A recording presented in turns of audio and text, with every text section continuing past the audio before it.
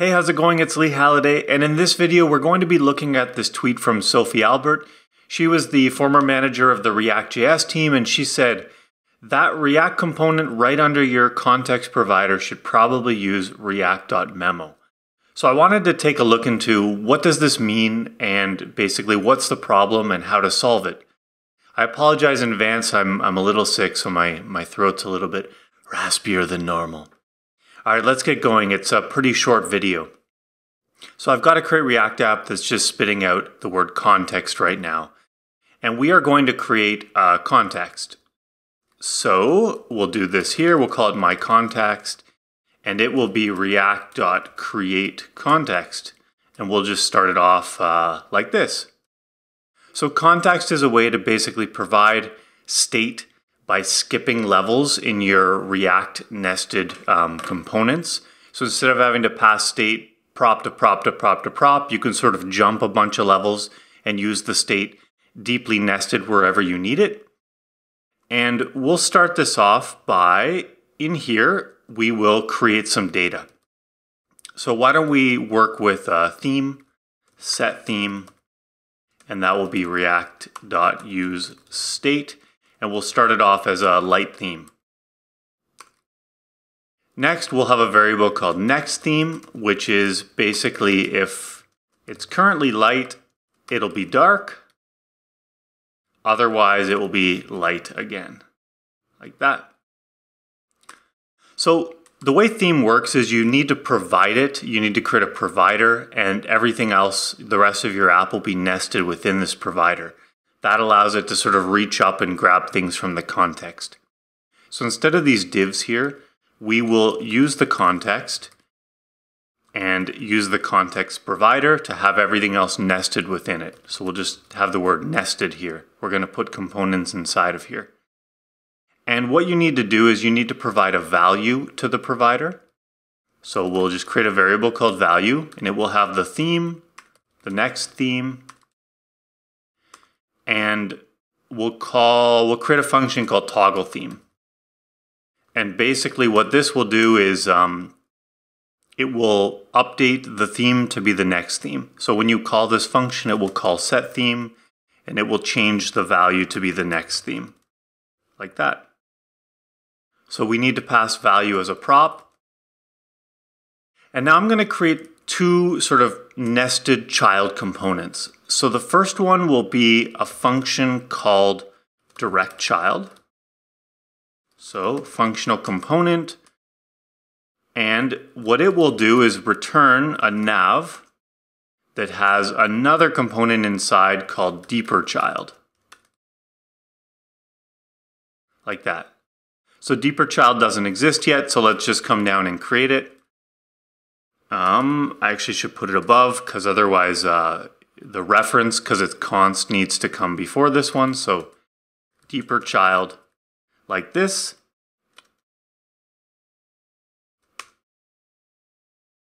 Okay, so this will return a paragraph that has a button inside of it. And on click, it will do something. So what I want to do is let me actually see, maybe it won't give me an error. Let's try that. So what I want to do is console.log every time these are rendered so that we can see how often they're being rendered and what causes them to be rendered. So this will be directChild. So directChild, we're going to render right inside of our context provider. So just to go over this, we've got our context provider that is rendering inside as a child the directChild. directChild is then rendering deeperChild. And deeperChild is where we are going to sort of reach up to our context and grab the value from it. So we're going to grab the next theme and the toggle theme function. And this comes from our context. So the way you grab context in React is you say react.useContext, and you pass in this useContext variable that we created way up here, my context. And now we can use these values. And notice we sort of skipped a level. We never passed them from this level to the direct child to the deeper child. In the deeper child, so this is like 2 or 3 levels deep, we basically reached up and we grabbed a value from the context. So we'll put this next theme here, and on click, we will have it call toggle theme like this. So let's go take a look at the app right now. So as I click this, it's going from light to dark, it's toggling back and forth. But what you can see is every time I change the value in my context, it's rendering both the direct child and the deeper child. So direct child deeper. And the truth is that we don't really want direct child rendering, because in React, typically a component should render when either the props that are being sent to it change or state that it owns changes. But as you can see here, it's not receiving any props and it has no state. So there's no reason to re-render this direct child. The only one we actually want to re-render is the deeper child.